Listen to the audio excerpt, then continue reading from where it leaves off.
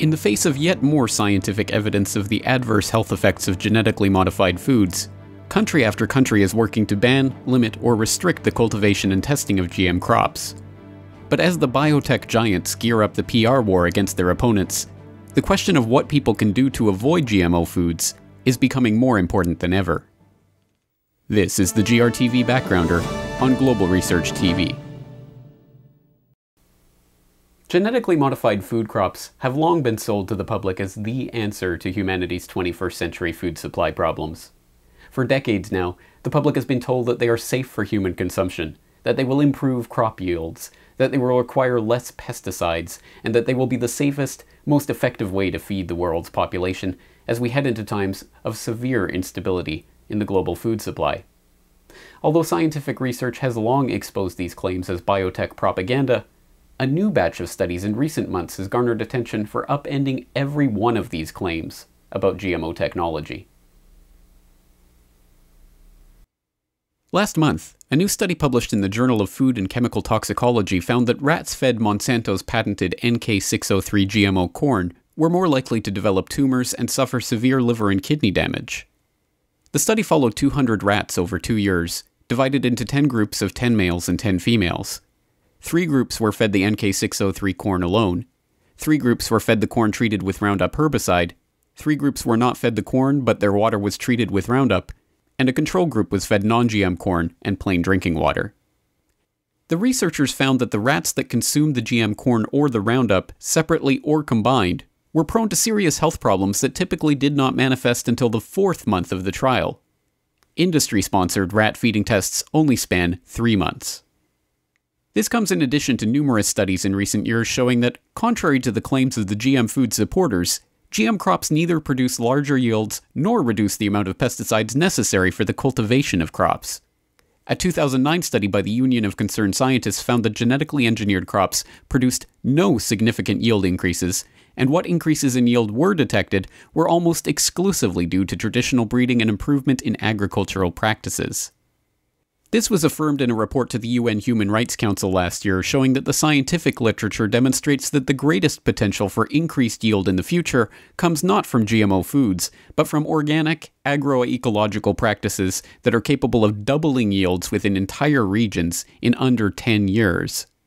A 2011 study coordinated by the International Commission on the Future of Food and Agriculture showed that GMO crops were promoting the creation of superweeds, contributing to food insecurity and requiring vastly higher concentrations of pesticides to be sprayed.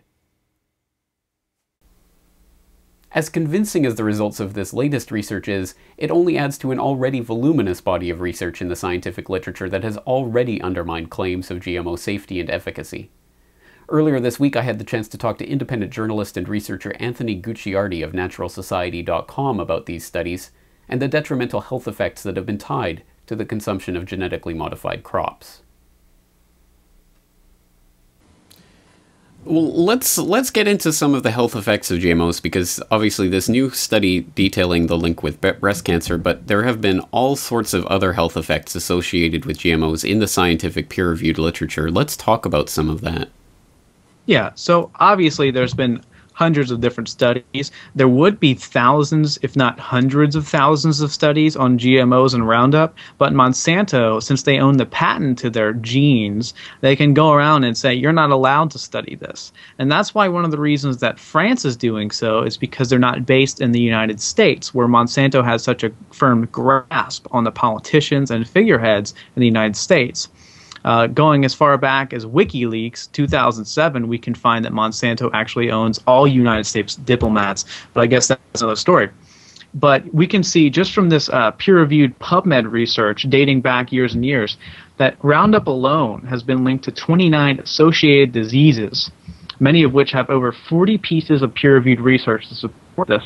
So, for example, it's been linked to lymphoma in 40 studies, DNA damage in 27 studies, hormonal disorders in 24, low testosterone in 22, another lymphoma, pesticide toxicity, chemical exposure, liver cancer, mercury poisoning. I could go on. Skin cancer, kidney damage, liver damage, lymphatic cancer, oxidative stress, uranium poisoning. So it just goes on. And that's just Roundup right there. That's the Roundup Ready crops that are being drenched in Roundup massive amounts because they're so resistant.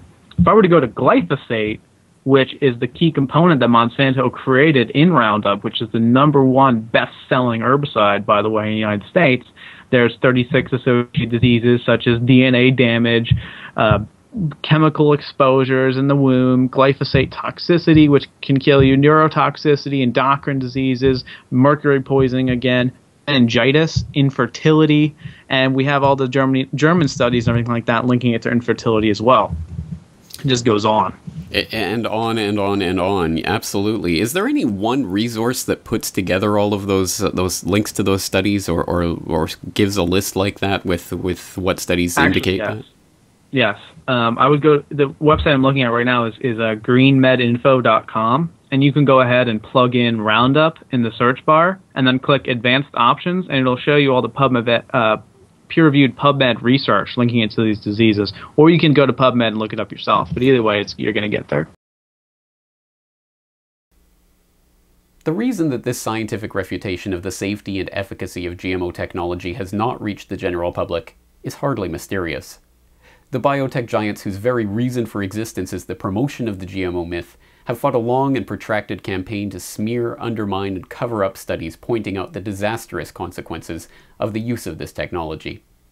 This process has been underway for years, and unsurprisingly, the GMO PR machine is once again revving into action to attempt to counteract the damage to the reputation of genetic engineering technology that this recent research has caused. Immediately upon the release of the latest rat feeding study, a coordinated effort to undermine the study and its researchers began. Critics pointed to perceived flaws in the collection, reporting, and analysis of the study's findings. One of the key voices driving the campaign against the study was the Science Media Center, a supposedly neutral party that connects journalists to scientists when important scientific discoveries are in the headlines. The Science Media Center itself, however, is funded by bodies like CropLife International, a biotech trade association working to promote the interests of biotech companies around the world, and Syngenta, one of the key biotech seed giants. It has also received funding directly from Monsanto UK. In the wake of the publication of the new study, the popular GMO information website gmwatch.org was targeted with an aggressive cyber attack that succeeded in almost crippling the website. The site operators had to direct traffic from their main page to their Twitter account at the height of the attack, which they noted was not the first time that outside forces had attempted to take them offline. GMWatch is not funded by the biotech industry and regularly publishes news, information, and studies demonstrating the health risks of GM foods. The latest round of attacks and misinformation brings to mind for many the case of Arpad Pusztai, a renowned British researcher who was immediately fired from his position at a prestigious Scottish research institute after announcing in 1998 the disturbing findings of severe health effects on rats subjected to feeding tests of a new genetically modified potato variety. A comparison of GM with non-GM potatoes. We fed that as a part of a proper diet to rats, and we measured all sorts of things, growth, for example, how these young animals were growing, what happened to their inside, and what happened to their immune system. And I did say, it's one of the 14 sentences, that it became clear that the GM had a slower growth. It had problems with internal development of its organs, and it certainly knocked out the immune system. That was one of the two sentences. And then the other thing I did say that, and I very strongly believe in it even now, that we do have all the methods available for testing the safety of GM crops. And I think that I did also say that this is, it will be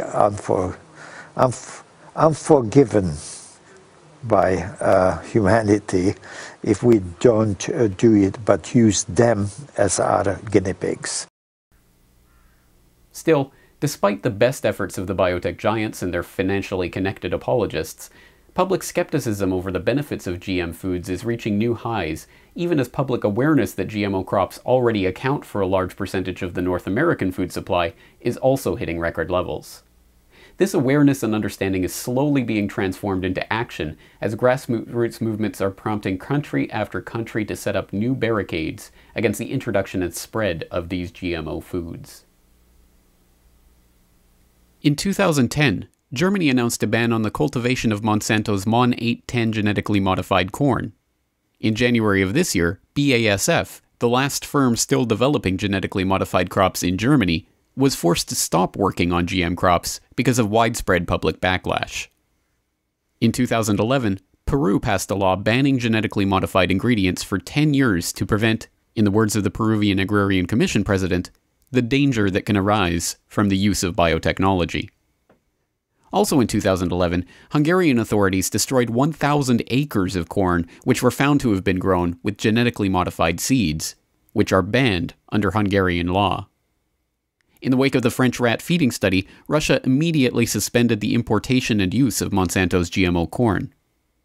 In India, the Supreme Court has just called for the Indian government to follow suit with a 10-year ban on all GMO crop field trials for the next 10 years. In the United States, meanwhile, the fight for a proper, standardized labeling system for foods containing GMO ingredients is heating up. In California, citizens are preparing to vote on a ballot measure known as Prop 37, which will require clear labeling for genetically modified products.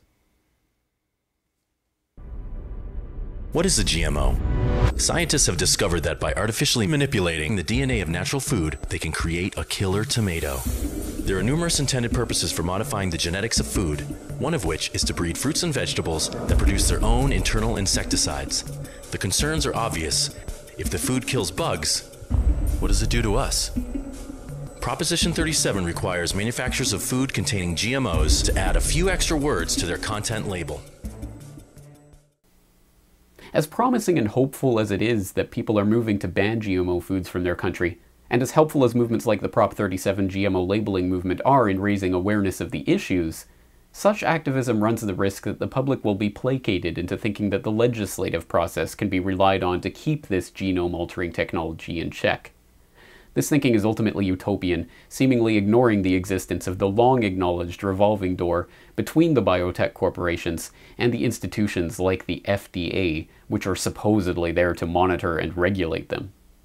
In the case of Prop 37, draft proposals of the text show lengthy lists of exemptions that would allow animals that have been reared on GMO feed or foods that contain as many as 10 GMO ingredients to be labeled as non-GMO foods.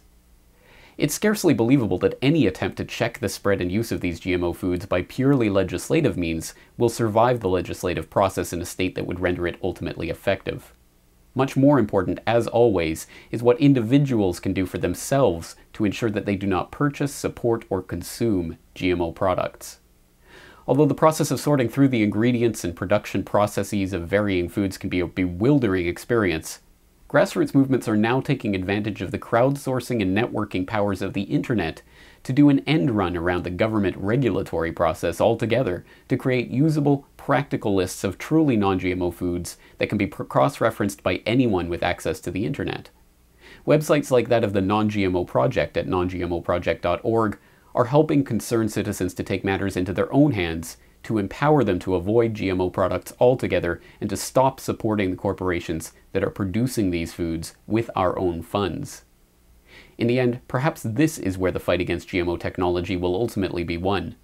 Not in the halls of Congress or Parliament, but on the dinner plates of an informed citizenry who have taken matters into their own hands and refuse to eat these GMO products. For more on this story and other breaking news and current events, please go to globalresearch.ca. For more research and analysis by James Corbett, please go to corbettreport.com.